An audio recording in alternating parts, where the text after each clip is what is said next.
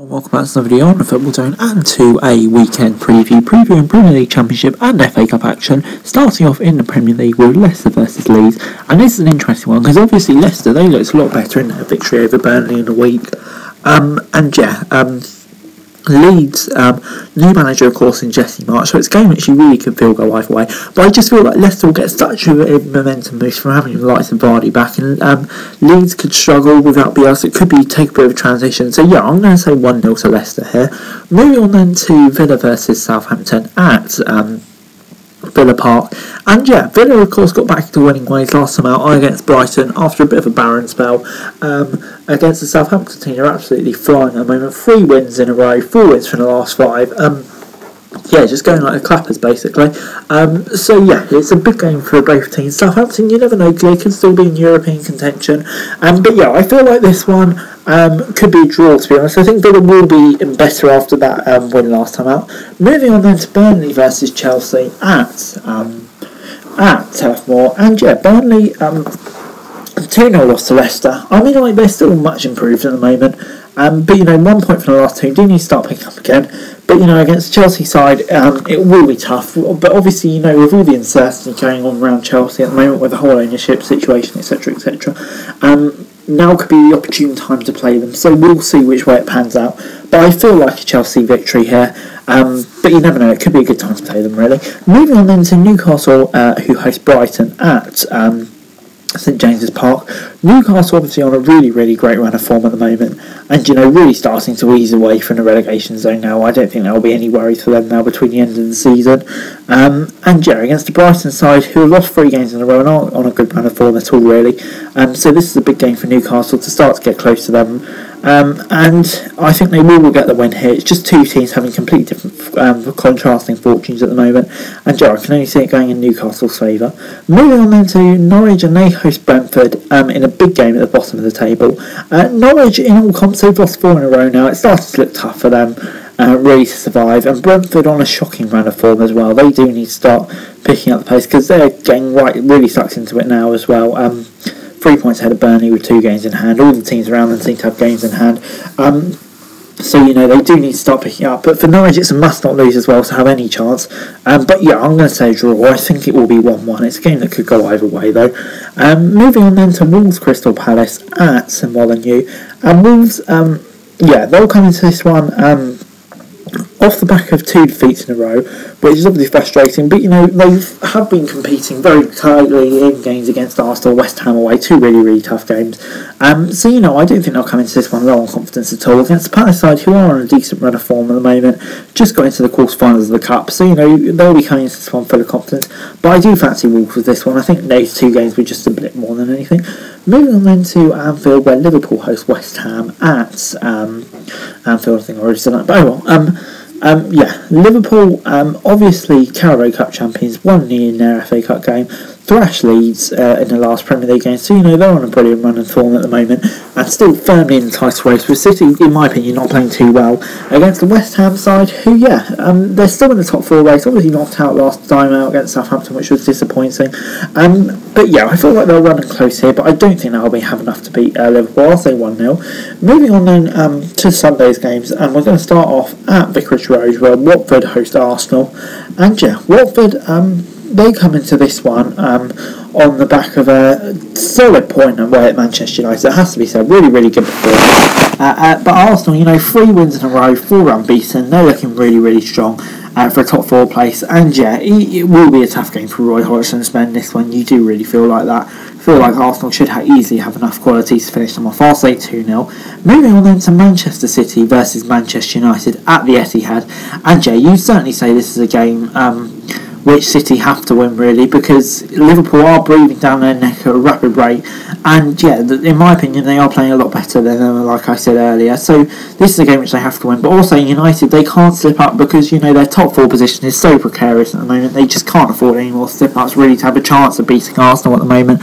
And so yeah, I'm going to say 2-0 to Manchester City here. But you know, it's a game that both teams need to win. Moving on then to the Monday night football, and that is Tottenham against Everton. And yeah, the pressure is only growing on Antonio Conte, kind of caused by his own comments, really. in relation to his job security, etc., etc.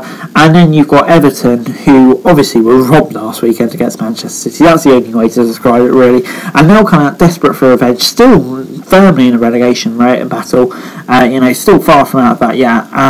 So yeah, I think Spurs will get the win, but Everton will come out firing here, so it could go either way. I'll say 1-0. Moving on to the Championship, and we've got 2 games on Friday because 2 teams of Championship playing each other on Monday in the FA Cup. Very bizarre.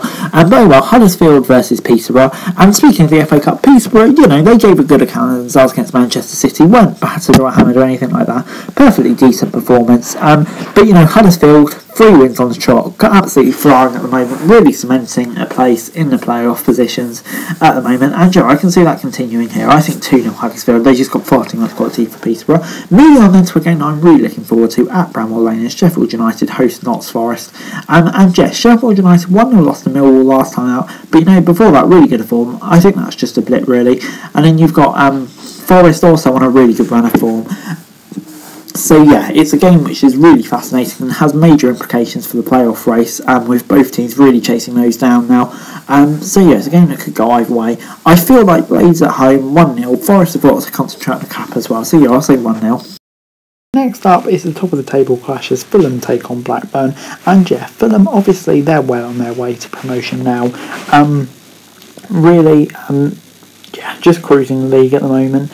Don't really see any issues going on with the quality of the squad they have, and got a comfortable margin over Huddersfield, 2 games in hand. So yeah, but it's about Blackburn. Obviously a huge win last time out against QPR, and putting themselves in a good position to stay in the playoff spots. But yeah, this will be a tough one, maybe a bit of a free hit for them. I'm going to say 2-0 to Fulham though. I think they just got a bit more. Moving on then to Bristol City against Birmingham, and yeah, 2 mid-table sides. Bristol City, they've lost their last 2 in a row. They were relatively tough games though.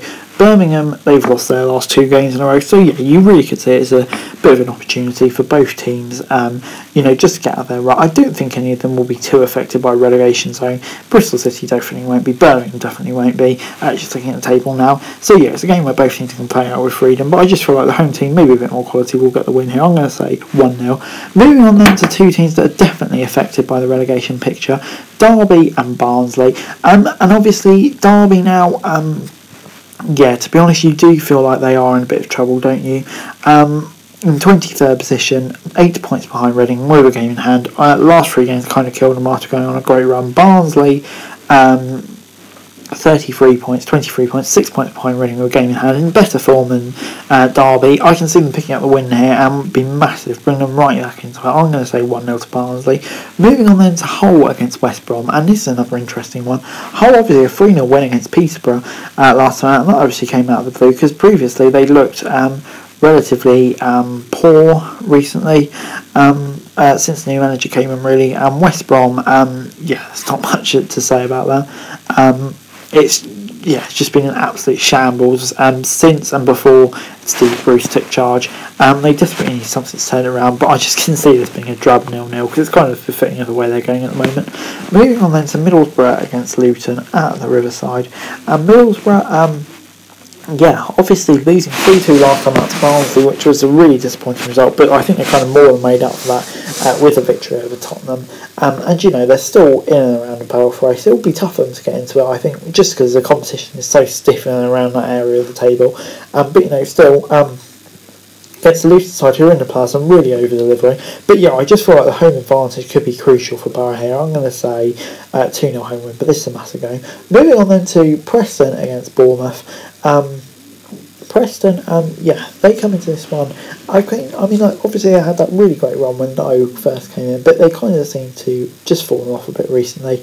And against the Bournemouth side that have won 3 in a row, and are looking really, really solid. You definitely back them here. And they're pretty much promoted now. Preston pretty much mid-table.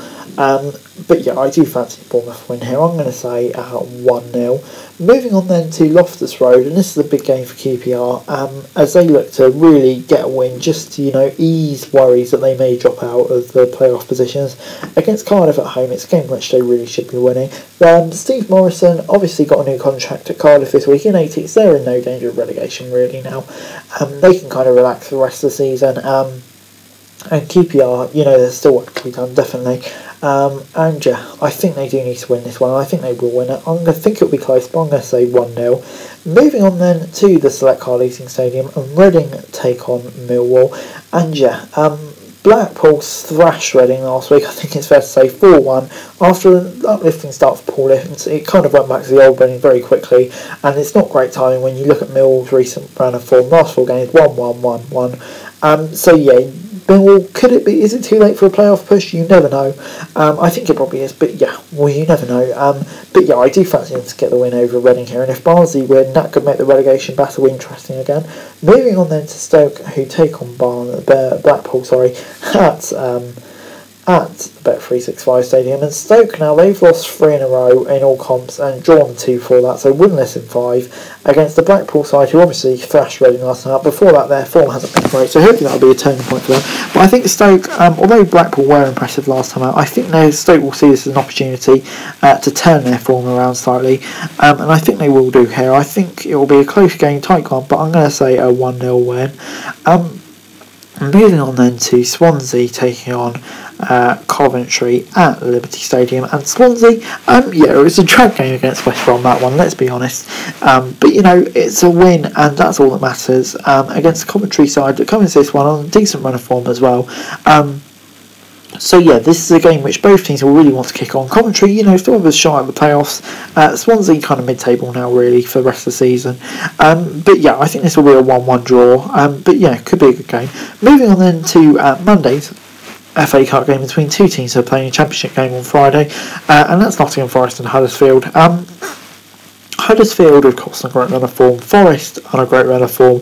But yeah, I think for me this game will be decided on who prioritises what, because obviously both are in a battle to get in and around the playoffs. So do teams putting a stronger team here? Doubt it. But you know, you are 1 game from Wembley, so you never know. But yeah, I'm going to say a draw, and luck of the pens, I'll say Huddersfield will advance to quarterfinals. But anyway, guys, that's it for you. Thanks very much for watching. So like, yes, subscribe. Your thoughts, comments down below. If you want us to think, subscribe to my for daily football news, and subscribe to my channel on screen, and that'd be greatly appreciated. Thanks very much for watching. Peace.